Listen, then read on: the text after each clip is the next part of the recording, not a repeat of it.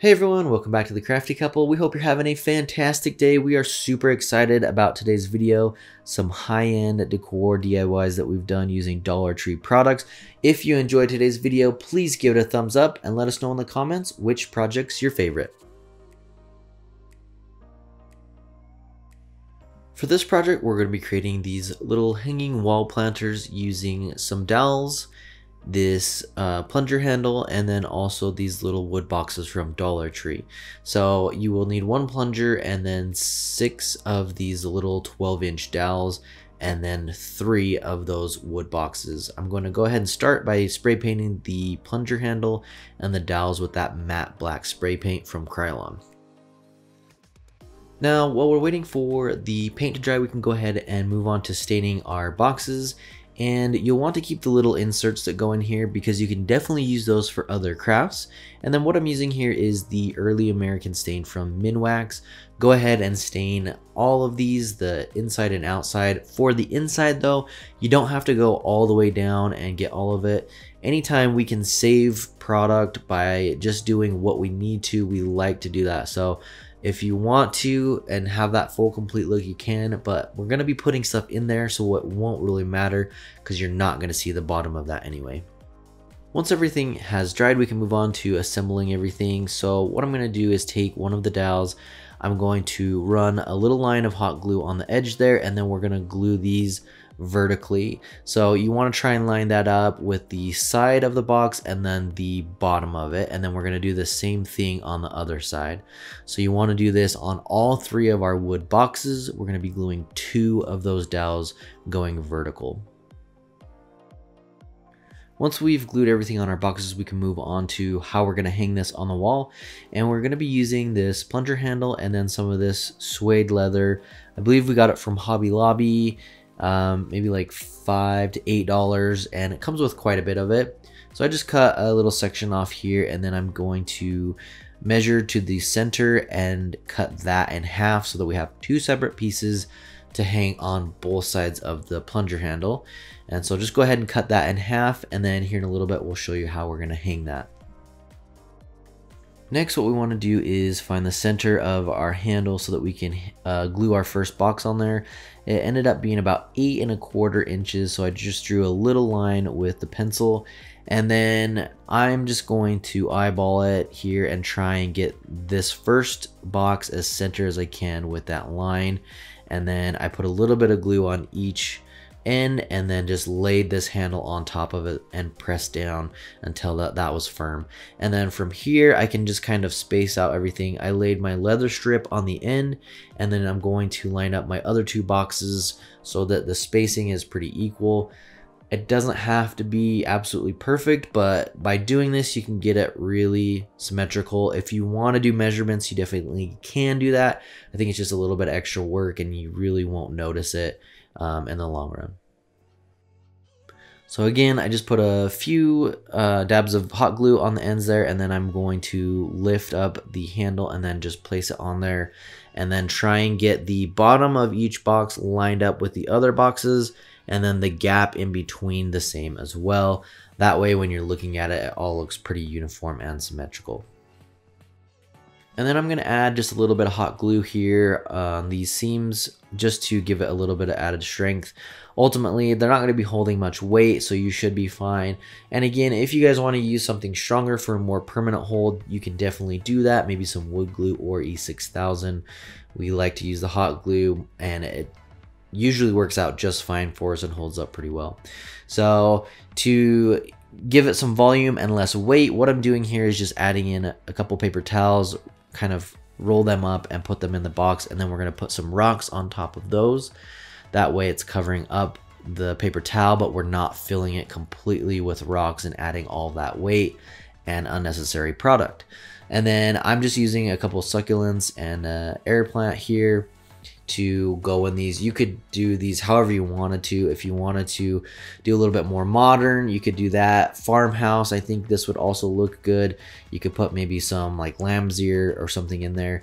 This really could go with a lot of different decor styles, just depending on how you want to decorate it. And then we're just going to loop these and then push the thumbtack through those, and then the tacks will then go into the wall Again, there's really not a lot of weight to this, so you shouldn't have to worry about those falling out.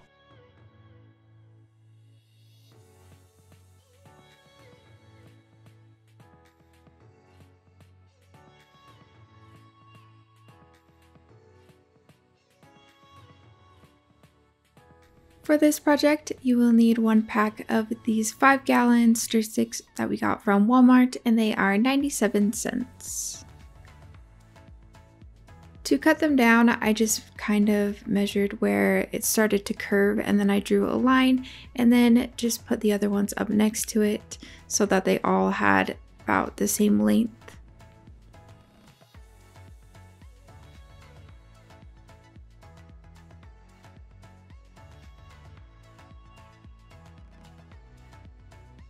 To cut them, I just used this jigsaw that we got from Walmart, and it has worked great for us. There's a link in the description below for this as well. After those were cut, I just sanded them down. To attach everything, I'm going to be using popsicle sticks, or they're called craft sticks at Dollar Tree. I just didn't want hot glue in between all of my stir sticks, so this is how I decided to attach them together. So I just cut it about in half, and then I put a little bit of hot glue on the back of the craft stick and then just put it directly onto the wood.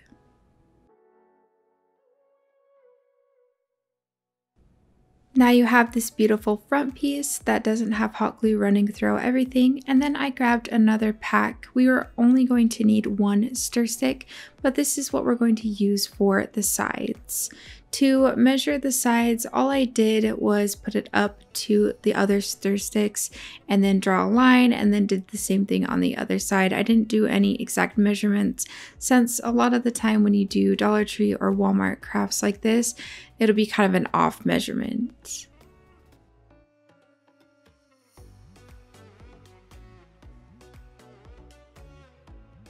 Now we have those 2 side pieces cut, and I'm going to be using these Dollar Tree tumbling tower blocks. They're just Dollar Tree's Jenga blocks to attach the sides. So what I did was hot glue one side down, and then the other side attaches directly to the side piece.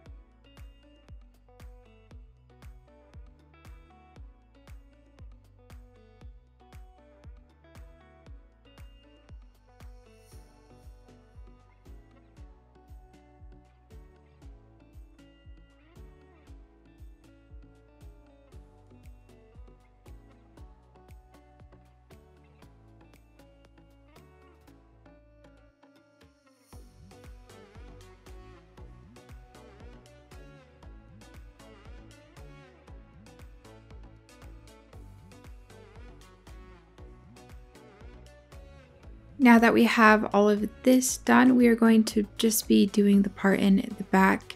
I cut 1 more stir stick the same length, and that's going to be going on the back so that you can hang it. Then I'm going to be staining everything with the Early American stain from Minwax.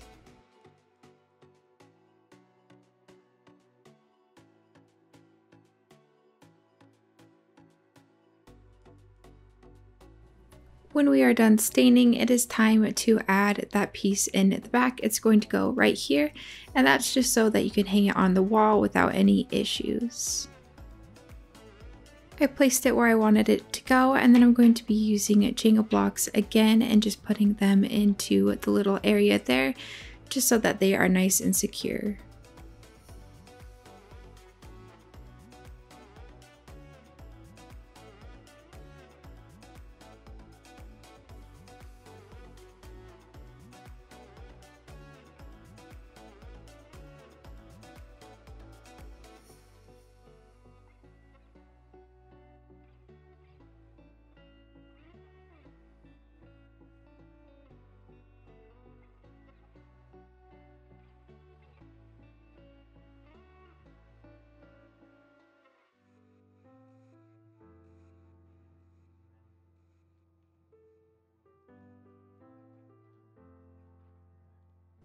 Now it's time to move on to the lighting. So I'm just going to be using these ones that we stocked up on for Christmas. You could probably use fairy lights as well. It just wouldn't be as bright. But I'm going to place them going one up and then one down, one up and then one down. That's kind of how they are laid out anyways. So it was super easy. I did hot glue this onto there. I would maybe tape it if I was to do this project again, because I did end up taping all of the lights just so that you could move them around, and I didn't know how the hot glue would work on the wires. I just started on the very right side and then started taping them all, so one going up and then one going down all the way across.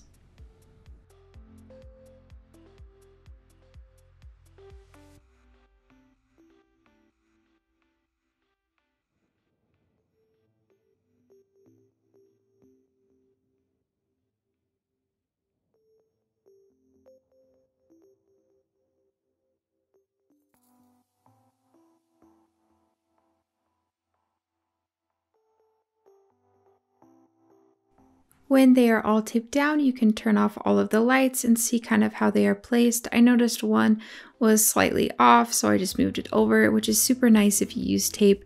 You can move them kind of wherever you want so that it is nice and even. You could do this with any other color light as well, and it would look very pretty. When I turn it off, it does give a blue hue just because we are using a blue background.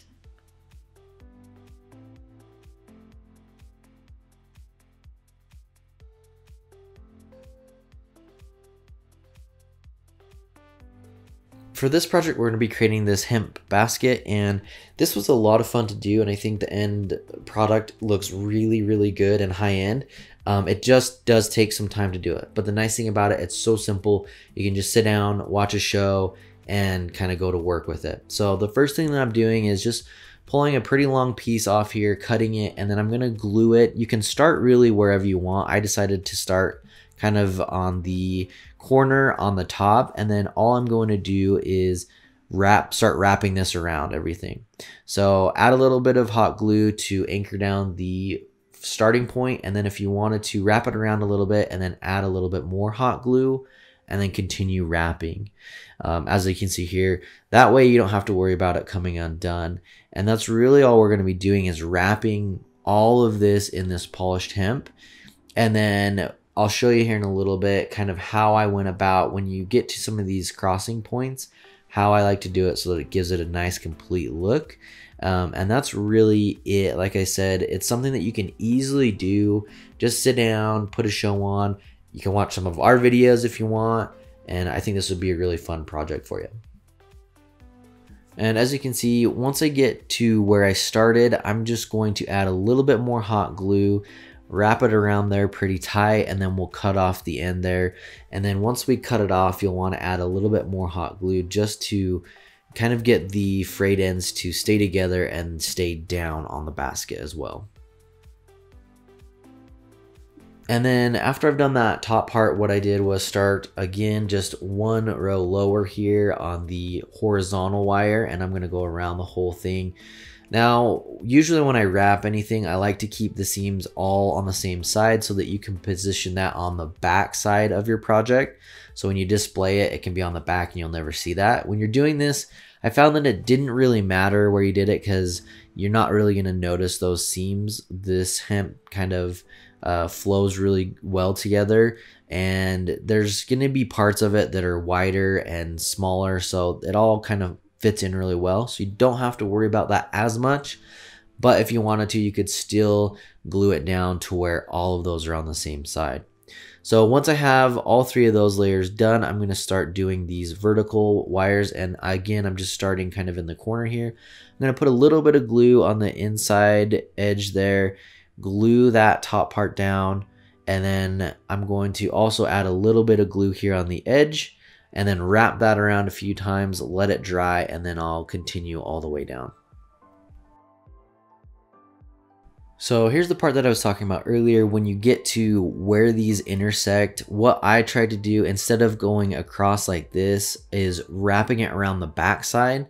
so that that intersection is going to be on the inside. And when you look at it this way, they kind of just seamlessly blend together, and you don't have a bigger kind of bulge or knot on the outside of it. And I think that'll help it look a lot cleaner. If that doesn't matter to you, then you can definitely just wrap it and not worry about it. But I tried to position it and wrap it so that when I got to those intersections, I could just wrap it around the back side and I wouldn't have to worry about that. So right here I have the whole side complete, and flip it over, we have the middle sections complete, and now all we need to do is finish these two outside parts. And these ones you don't need as much of the hemp because you're only going to go down to the bottom, since we already wrapped the bottom of the basket. So if you have some extra string that you had to cut off from an earlier step, you can use that just to go down. And then once we have all of this complete, I'm moving on to these last three sections. You will need a longer string to do this part, and then we're just going to do the same thing, glue the top down and wrap it all the way around. And then the last little bit, just to clean this up and make it look more polished, more high-end, and absolutely perfect, is we just want to singe off some of those extra parts that are on there, and that'll clean it up really nice. Thanks for watching, guys. We hope you enjoyed today's video. If you want to see more high-end Dollar Tree DIYs, make sure to click through right here and you can check out our playlist of our other Dollar Tree DIYs. I know you'll absolutely love them, but as always, make sure to subscribe and hit that bell icon so you can be notified every time we upload a new video.